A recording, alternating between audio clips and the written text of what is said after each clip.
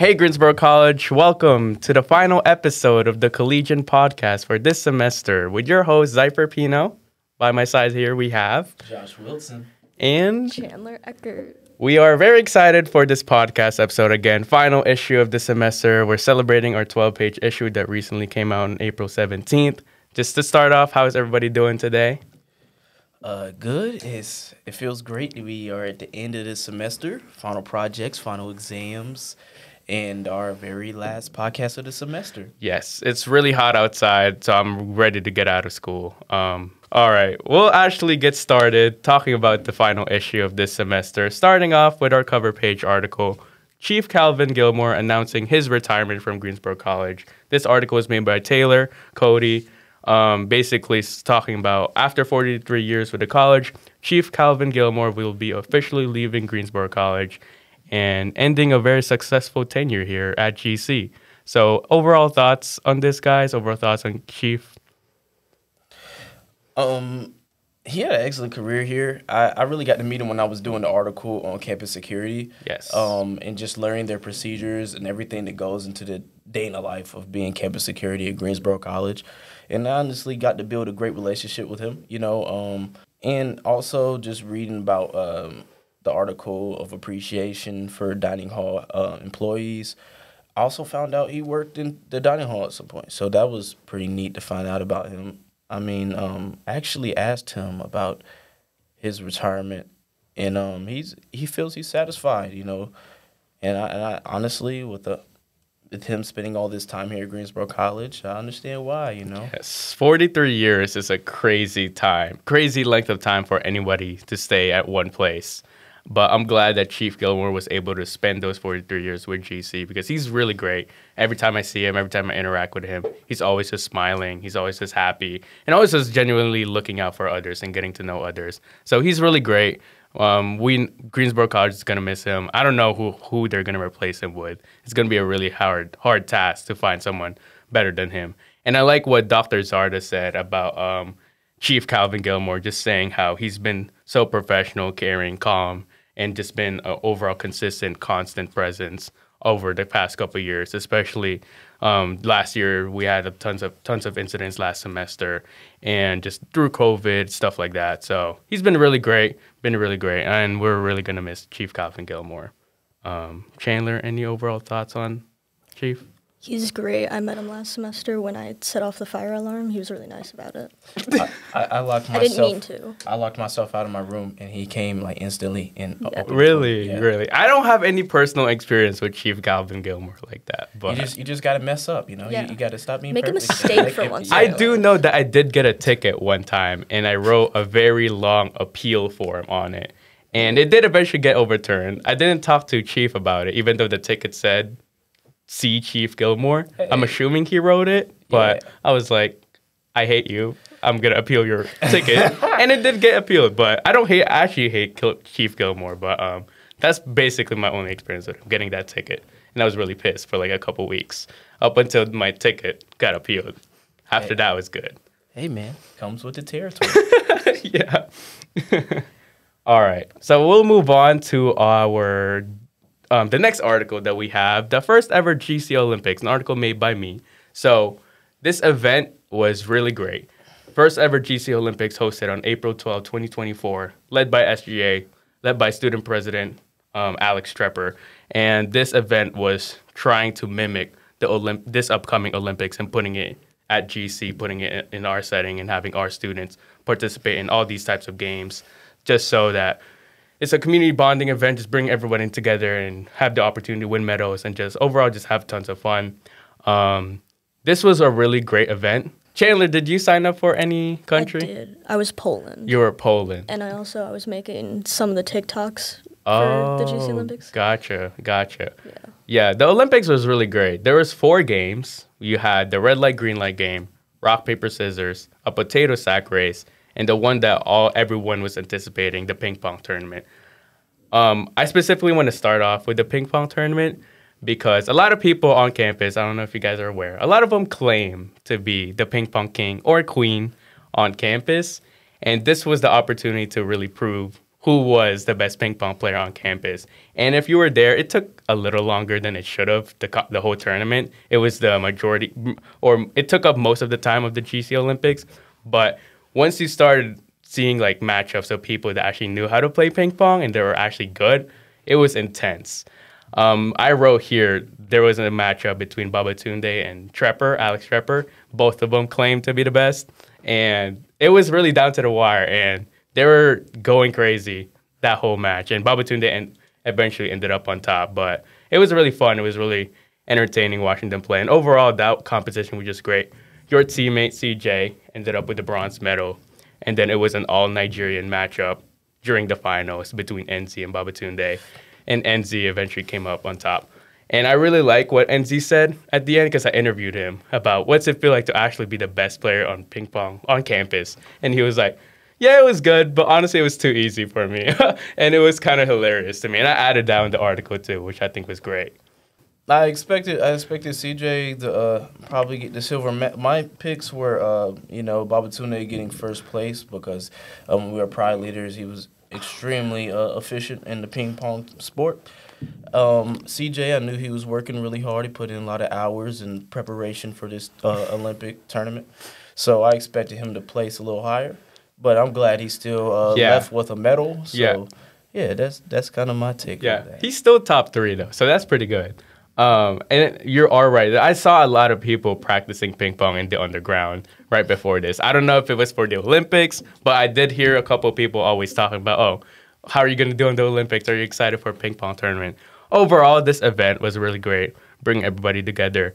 If they do decide to bring it back next semester or next year, I do wish that there will be more like team sports games involved, kind of like maybe like 3v3 basketball, maybe like this using the sand volleyball net outside of West. What do y'all think of that? I think they should implement, was spike ball one of the? It was not. Spike ball was not there. I think spike ball, they should implement spike ball, like and have in spike ball, it's 2-person teams. So, having like a 2-person kind of like team sport would be cool. Mm-hmm. You could do that with basketball also. Yeah. It'd just be a lot of teams. Yes. They could probably do that in Reynolds, just because it's a bigger gym. But yeah, I think that would be. I like dodgeball.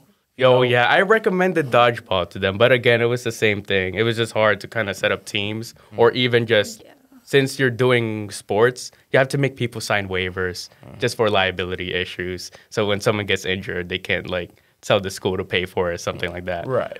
But I would have loved dodgeball. Even then, dodgeball, you can just like split half of the people, go on one side, go on the other, and just do a knockout style. That would be really great. In my school, they did that as an intramural sport. Yes. So it was pretty fun, like your homeroom, classroom, facing other homerooms. Oh, yeah. That's one thing that GC should also have. Do they have an intramural? What if they split it into majors? Like it was English communication versus business first round, and then you got psychology versus theater. Like it's. I feel like majoring. What would I do? If you're undecided, I'm double majoring. If you're double majoring, you just got to pick a side. Yeah, just pick a side. Pick a favorite. Pick a favorite. Yeah.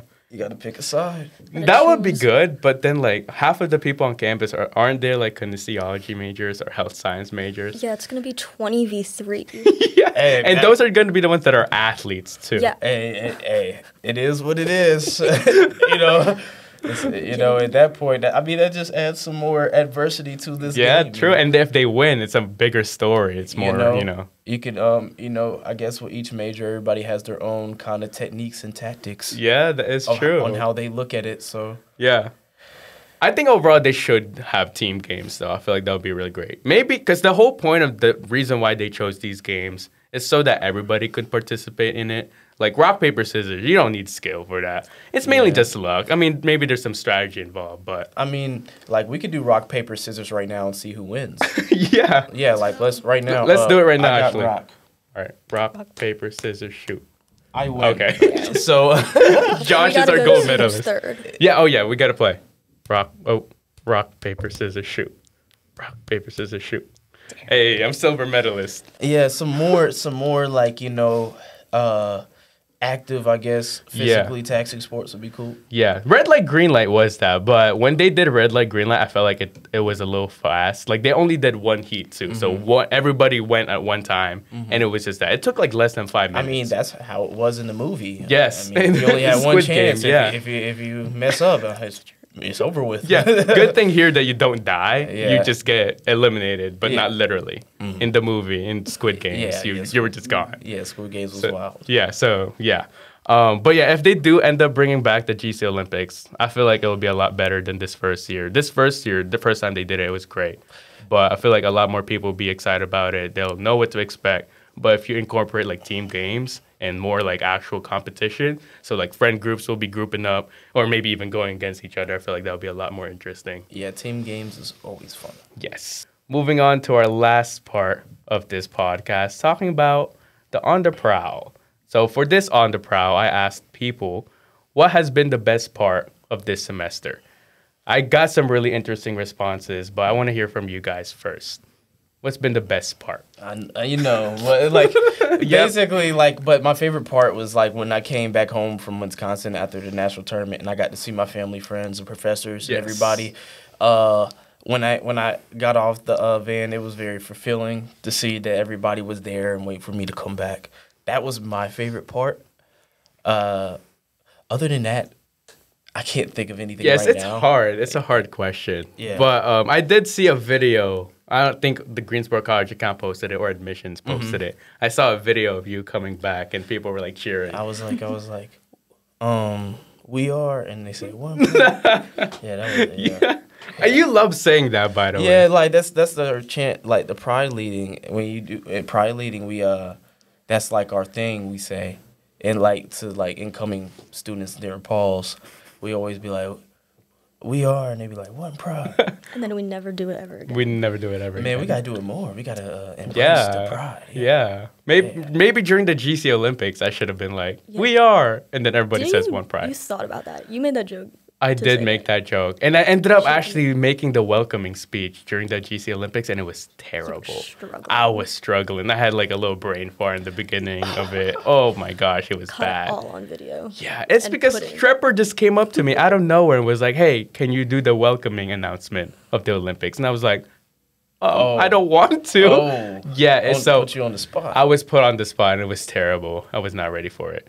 Hey, when you get put on the spot in speeches, you just got to pretend like... You know what you're talking about, and that's not what I did. What I like to do during speeches, I just pretend I'm the only one there. That's hard, though. That's really hard for me. I suck at, like, talking to a big group of people, and I'm saying that, and then tomorrow I have a showcase day presentation, so... Oh, yeah. Where is that going to be at? I think it's going to be at Proctor East 214. I'm going to be presenting on the inverse project that I participated on with Dr. Cook. Mm-hmm. And that's actually my answer to the On the Prowl question. So perfect transition there. Mm-hmm. Participating in the inverse project with Dr. Cook, basically, we went out to the stream, sample macroinvertebrates, and we basically part of this collaborative project where we're basically analyzing how the stream temperatures and macroinvertebrate communities within streams, how does that affect overall biodiversity? So we were basically contributing to that ecological question, and it was really fun. It's not really like my expertise. It's not something that I've ever done before. Just doing field work, going out to the stream, sampling for actual bugs, actual macroinvertebrates. It was a really fun experience. So that's been my best part of the semester, and that's what I'm presenting on tomorrow. Chandler, did you understand any of what he did? Yeah, bugs. I was like, what? Basically temperature. Bugs and dirt and water. Yes, temperature, bugs, streams, and... Dude, I wanted to go into soil science. I know all that stuff. Yes. It's interesting. It's really so interesting. you're a biology major too? No. Oh. What major are you? Sociology and history. Oh. Gotcha. So is your best part of the semester related to any of that stuff? No, it was when I made the one TikTok of CJ Watson getting out first, and I interviewed him. I was like, how does it feel to get out first? And it was in like 0.5, and he was sweating. Oh my gosh. Is this during the Olympics? Yeah. Red light, green light? Yeah, and then he's like, Sad I didn't win this one, but I'll beat it in ping pong. And then it went to black and white, and I was like, CJ Watson did not win first place in ping pong. That is hilarious. He did win bronze, though, so that's something. That's not first place, though. True. Hey. I need to see that TikTok. That must have been hilarious. I'll show you later. Yes. Hey, maybe next year. Maybe next year, because we will bring it back. And he's SJ president for next year, so maybe we can bring it. They always say... He's going to rig it. They always say a setback is just a set up for a comeback, you know? I like that. Is that what you were thinking when last year when you didn't win? And that's... Yeah, I mean, it's, falls are very... You got to embrace those. Yes, So exactly. When the good times do happen, you can look back on it and see the growth. Yeah, exactly. That's very inspirational. That's the perfect ending to this podcast session, actually. All right, that brings us to the end of this podcast episode. I really hope you guys enjoyed this one, and we will catch you next semester, because this is our last episode of this semester. See you guys. Peace out. Peace.